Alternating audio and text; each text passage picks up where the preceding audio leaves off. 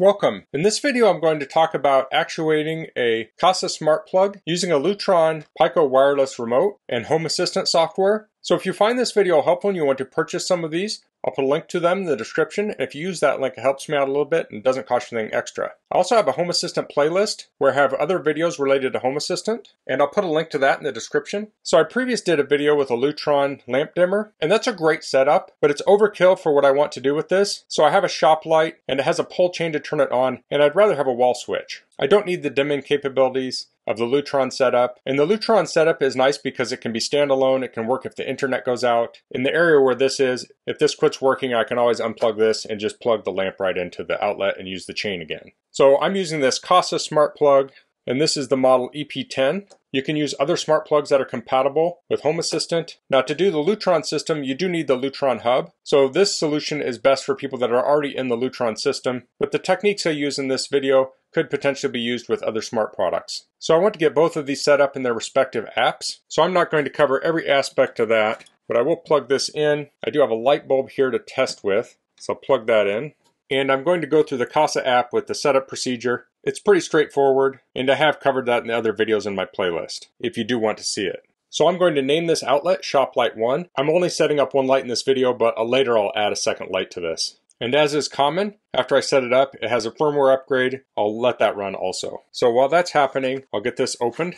So these Lutron switches have, I think it's a 2032 coin cell in it, the last year's. And this is the same shape as a Decora style switch. So you can get an adapter for this that this pops into, and you can actually mount this in an electrical box. You can also mount it flush to the wall with a faceplate on it. It will look like a wired in outlet, but it's just wireless. So these switches, when paired with a Lutron Kasa switch, are great for adding a second switch to something like a light without doing any wiring. Now this is just the on-off model. They also have dimmer models, and actually the dimmers are probably more common. But in the shop light, I don't want to dim it. I just want on and off. So in the app now, I have the shop light. I can turn that on and off.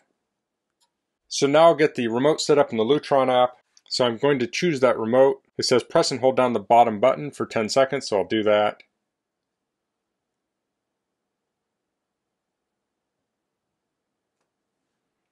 Then it's asking me what room I want to put it in. I'm going to add a room called Shop. I also put this under a room called Shop. I'll say it's going to control a light, and it's added. So I'll say I'm done adding devices. So now in the app, I have a section called Shop, and I have the switch. So if I tap on that switch, I can hit Edit Device, and then I can go to Devices here, and I can tell it what I want to turn on. So I have two other Lutron devices here, and I could choose those. But we're not controlling a Lutron device with this, we're controlling the Kasa outlet, and to do that, we'll have to use Home Assistant. So let's head over to Home Assistant and get this configured. Okay, so I'm logged into Home Assistant. I'm going to go to Settings, Devices and Services. Now I want to add the outlet and the switch. So you can go to Add Integration. We can search for Kasa. TP-Link will come up, and that's the parent brand. It has discovered different devices. I'll click on Shop Light 1. It's asking if I want to set it up. I'll say Submit. It's asking where. I'll say Shop, and I'll add it. I'll say Finish.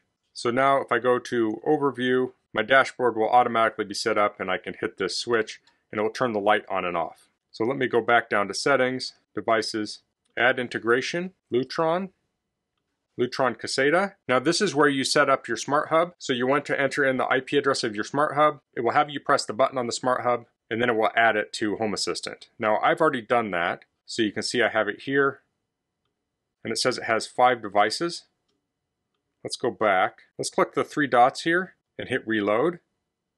It says the integration was reloaded. I'll hit OK. And now you can see we have 6 devices. So now we have the Shop Pico. So now I have everything set up to set up an automation to program the switch to control the outlet. So I'll go into Settings, I'll go to Automations, I'll click Create Automation, I'll say New Automation, I'll say Trigger is Device, I'll type in Pico, so I say Shop Pico, Trigger when on is pressed, Add Action, and then I'll say Device, and I'll type Shop, I'll say Shop Light, I'll say Turn on Shop Light.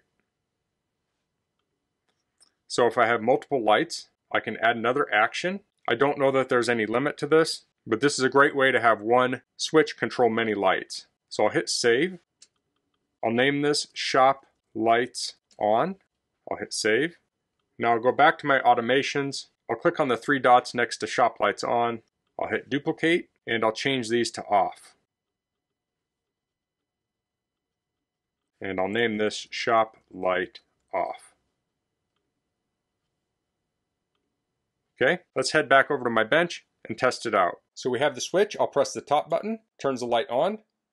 Bottom button turns it off. Now, depending on your system, there could be a delay, but you can see this is incredibly fast.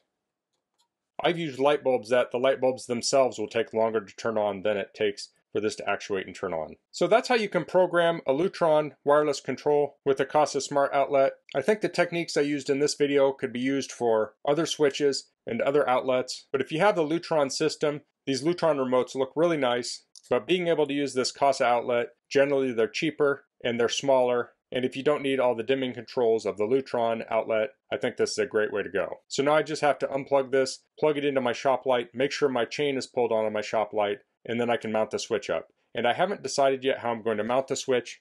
It does have this little plastic plate in the back that has some screw parts on there.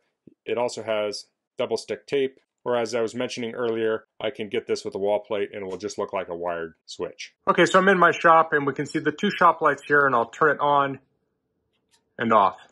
Super fast. So that's all I'm going to cover in this video. If you have any questions, please leave them in the comments. If you like this video, please click like. If you haven't subscribed to my channel, I'd appreciate if you could do that. And thanks for watching. Until next time, goodbye.